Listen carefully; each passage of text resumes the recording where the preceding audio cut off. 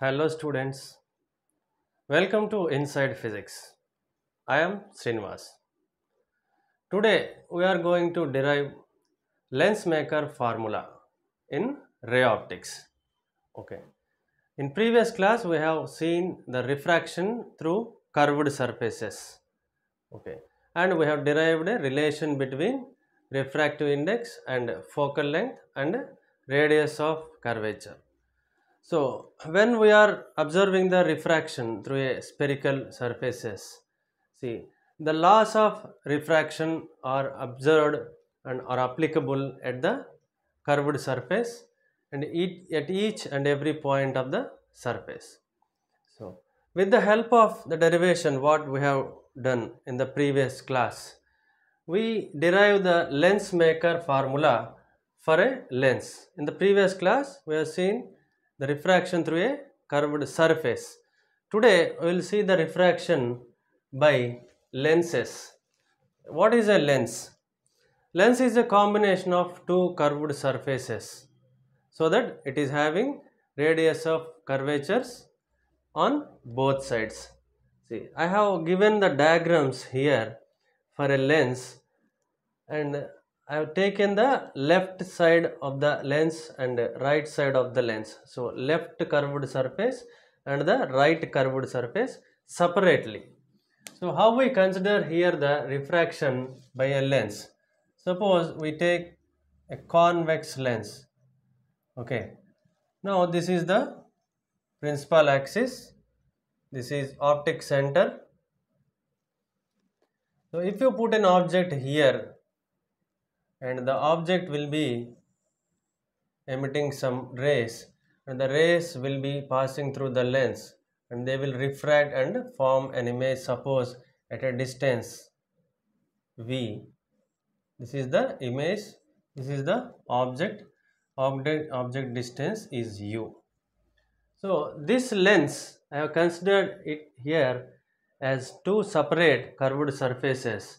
Why I have taken like this means the formula which we have derived for the curved surfaces in the previous class, that we will apply to the two surfaces separately and they will be added to get the refraction through a lens. That we will see how to do.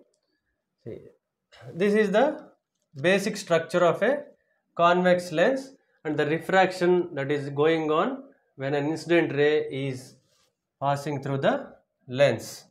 Okay, after refraction the image is formed at eye.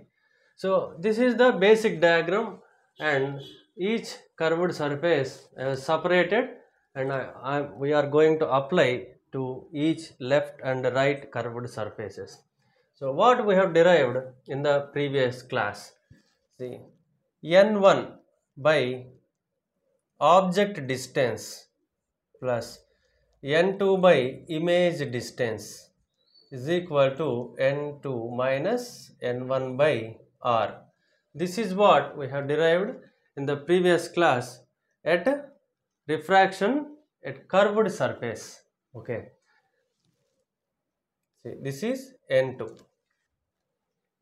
So this can be rewritten like n2 by v minus n1 by u is equal to n2 minus n1 by r. So this is the basic relation for refraction at a curved surface. We have already derived in the previous class. This is the equation from which we can have, because the object distance is negative as per the sign convention, we can write the formula like this. Okay. Now with the help of this basic relation of refraction at curved surface, we apply this to each and every surface, first and second surface. First we see the curved surface ABC. Okay. For ABC, the object is here, the incident light ray is touching at this point n1 and it is refracting along this line and it forming an image at I dash. Okay. see, this is angle of incidence. The dotted line is the normal drawn to the curved surface. So I1 angle of incidence is the angle between the incident ray and the normal drawn to the curved surface. So the angle of refraction is the angle between the refracted ray and the normal drawn to the curved surface. So as per the diagram, we are clear that with the incident angle and refracting angle, and this is the object distance. OB is the object distance. The image formed is BI dash. The distance is BI dash, that is V.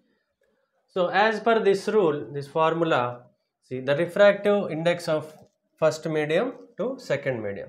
If you consider this air or vacuum N1 refractive index of first medium and the ray is entering into the lens. So this is the second medium. N2 is the refractive index of the second medium. So as per these details from the first diagram, we can apply this formula to the first diagram as N1 by OB plus N2 by BI dash is equal to N2 minus N1 by R means, see here R is BC1, right? BC1. Okay, this is equation 1. Now the same relation we will apply again to the right curved surface, the second right side curved surface. Then we can get, see here, if you observe some details, see the object here, the object is forming an image here. Okay, this image will be a virtual object to the second surface. That is an important point here. See, the image formed by the first curved surface will be acting like a virtual image to the second surface.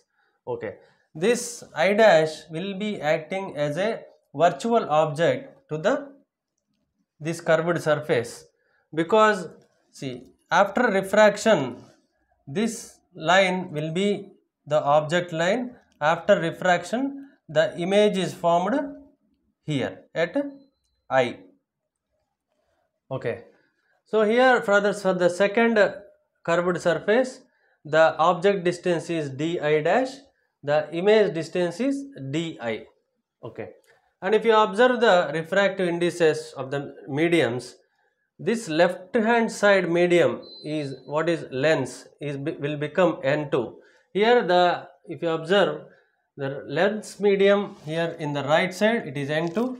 So for the second surface this becomes N2 and the right hand side will become N1, because the ray is entering from lens to the air or vacuum, so that from denser to rarer medium. So the left hand side will become N2 and the right hand side will become N1. First medium refractive index is N2, second medium refractive index is N1. So with these details we will apply the rule to the second surface.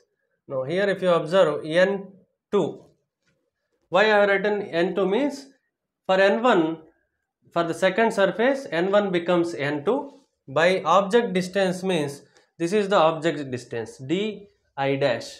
So di dash we will write as minus di dash, because the distance di dash is measured as per the sign convention against the incident right ray direction, because if this is the object, virtual object for this curved surface, the incident light will be in this direction.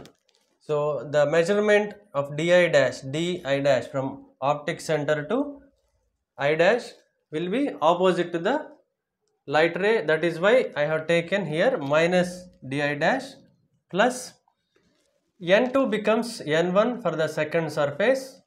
Okay, image distance, what is the image distance here? di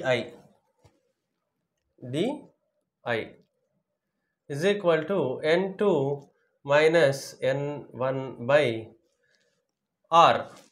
What is the radius curvature of second surface? R2. Or we can write DC2.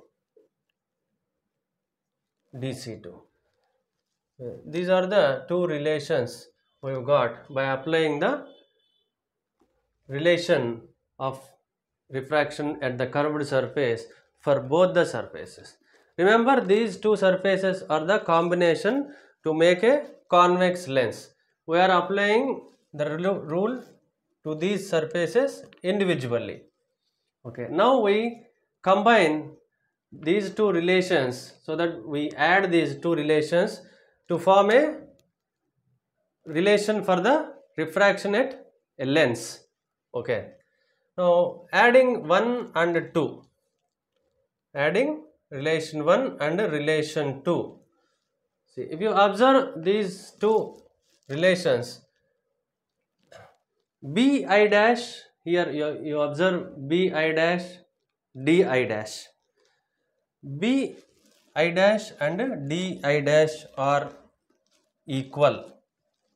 Why? Because see, as the aperture of the lens, that means the lateral thickness of the lens is so small that B and D, the points B and D can be considered as a same point, as a same single point. So here we can say BI dash is equal to DI dash. Okay. If BI dash is equal to DI dash, right, these two terms will be getting cancelled. See, these two terms will get cancelled because bi dash is equal to di dash and there is a plus sign and there is a minus sign. So while adding these two equations, this term and this term will be cancelled. We can add the remaining terms. Okay, what happens if you add the remaining terms? N1 by OB plus N1 by DI is equal to, these two terms must be also added so that it will become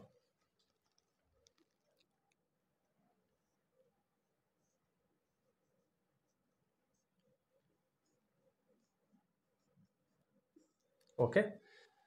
While adding, I have taken the common factor N2 minus N1 and here 1 upon BC1 plus 1 upon DC2. Okay. See, OB is the object distance, DI is the image distance when we have taken the combination, and finally this is the relation for a lens. So if you observe here, if OB is at infinity, that means object is at infinity, that means OB is equal to infinity. So what happens to the image? Image will form at the focal length of the lens. Okay, image will form at the focal length. Then these two terms we can write, if OB is equal to infinity, DI becomes F, right? So in the reverse, if the object is at focal length, the image will form at infinity. Like that, if the image, that means OB, if the object is at infinity, so that the parallel rays are coming and passing through the lens, the image obviously will be formed at focal length as per the laws of refraction. Okay. So here N1, if you apply these two, OB is equal to infinity, DI is equal to F. N1 by OB becomes 0 because N1 by infinity, anything by infinity is equal to 0, plus N1 by DI. DI will become F in this case. When OB is at infinity, N1 by DI becomes F, focal length. Okay. So here N2 minus N1. So here 1 by bc1 plus 1 by dc2. Okay, so here 0 plus n1 by f. If I take n1 to the right side, right, if I take n1 to the right side, this equation will become, just a moment, this equation will become 1 by f is equal to n2 by n1 minus 1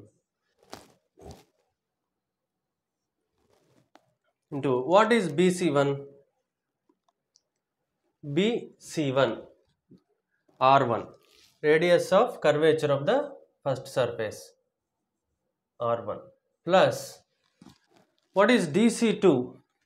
dc2, this is r2, radius of curvature of the right surface, second surface. So r2, as per sign convention, this is r2 is negative. See, r2, or we can write dc2 is equal to minus r2, because it is measured from the optic center and the distance is measured against the opposite to the incident right ray direction. That's why it is negative as per the sign convention. So we put here, in place of dc2 we put minus r2. Okay, so here see, this becomes n2 by n1 minus 1, and this equation finally becomes 1 by f is equal to n21. We can write n21 minus 1, right? n2 by n1 can be written as n21 minus 1, and 1 by r1 minus 1 by r2.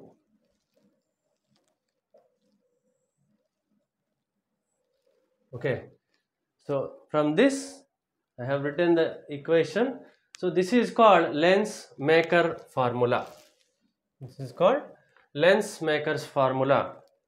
Why this is called lens maker's formula is, see, the lens manufacturers, so they will decide the focal length, and according to that, if you require a lens of particular focal length, suppose 100 centimeters focal length lens is required, so that the radius of curvatures can be adjusted while manufacturing the lenses.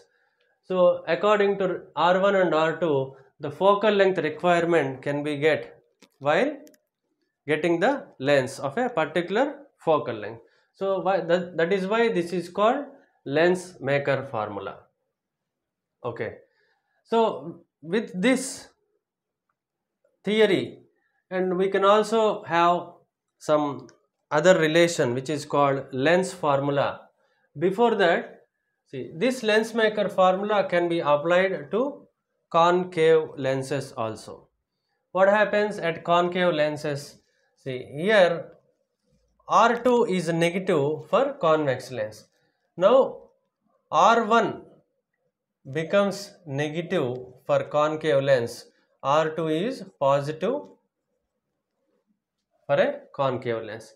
Here for convex, R1 is positive, R2 is negative. For concave lens, R1 becomes negative, R2 becomes positive. That is the difference. So we can apply this lens maker formula to the concave lenses also. Okay.